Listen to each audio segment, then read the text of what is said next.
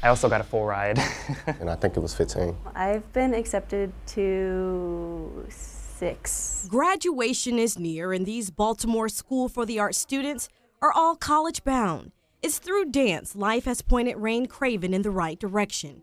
When things seemed jumbled, it was the notion to keep moving that helped choreograph her future. I have dyslexia, and dance has improved my reading. Like, I've learned to memorize things a lot better. In finding his own voice, Denzel Mitchell III is capturing all the stories to be told around him. I found satisfaction in being able to tell my own story and then also others around me. And understanding the beauty and failures has kept Malik Savage center stage. But not pursuing something, not pursuing your passion, not pursuing your dream, I feel that that regret in your life could be far greater than if you were to do it and it failed. Malik will be a first-generation college student at just 16 years old.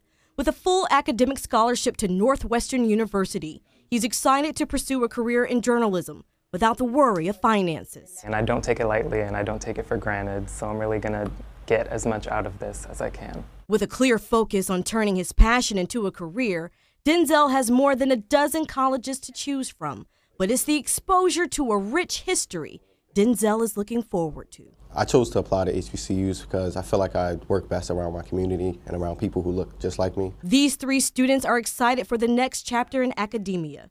They hope their individual stories of artistry and creativity inspire other students like them to never give up despite life's challenges, and credit their success to parents and teachers who've never crushed their dreams. I don't think that I ever really stop being an artist every day. Like, I think that most of what I think about is my art, and it's kind of like who I am at this point, and it's odd, but I don't think that I could do anything differently even if I wanted to. In Mount Vernon, Megan Rivers, WBAL-TV 11 News.